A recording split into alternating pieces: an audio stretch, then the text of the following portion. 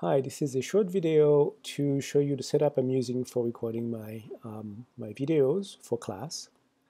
I'm using an iPad as a whiteboard, so I can easily write on it. So this is a PDF that my iPad is currently showing. So the setup is this one.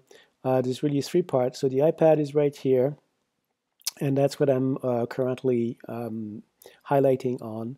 I have my Mac that is also recording the screen, and I have an external camera which is going to be useful when I'm going to be doing demos. So I'm going to have circuits here, so that camera can be aimed at me or pointed to some electronics that I'm going to be displaying. I am not using, actually let me change this.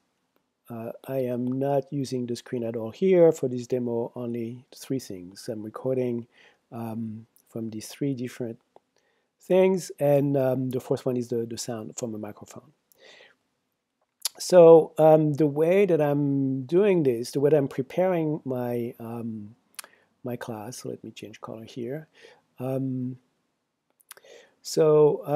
is on the Mac. So what I'm going to do is prepare my lecture using Keynote, and then make a PDF of that, and the PDF I'm going to put in Dropbox.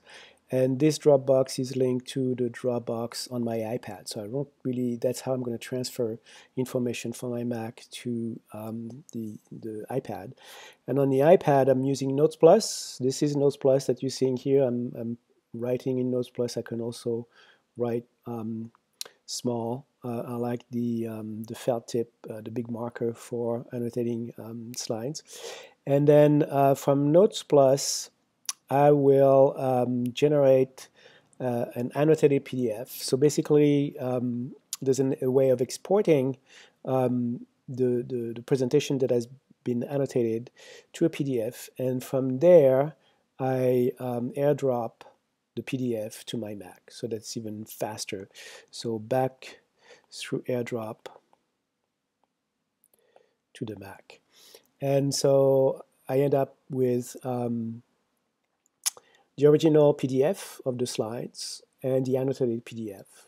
I'm going to make both available. I'll see at some point if students prefer one or the other. So that's basically it.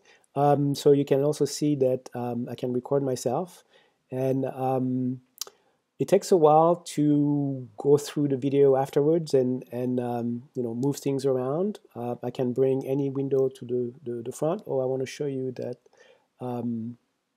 I can also switch to the screen of my Mac fairly easily. And so this is ScreenFlow. In order to record all this, I'm using ScreenFlow. It is expensive, $129. I bought it a long time ago, and it was worth it. I've been creating many videos with it. It's pretty intuitive, pretty simple to create videos, and you have several different streams. You have the screen of the Mac, the screen of the iPad, the video, and you can turn one off, make one bigger, smaller. You can really do a lot, but it takes a little bit of time. So pretty much, if I'm recording a half-hour video, it's going to take me 45 minutes to go through it and adjust things. But anyway, hope this helps.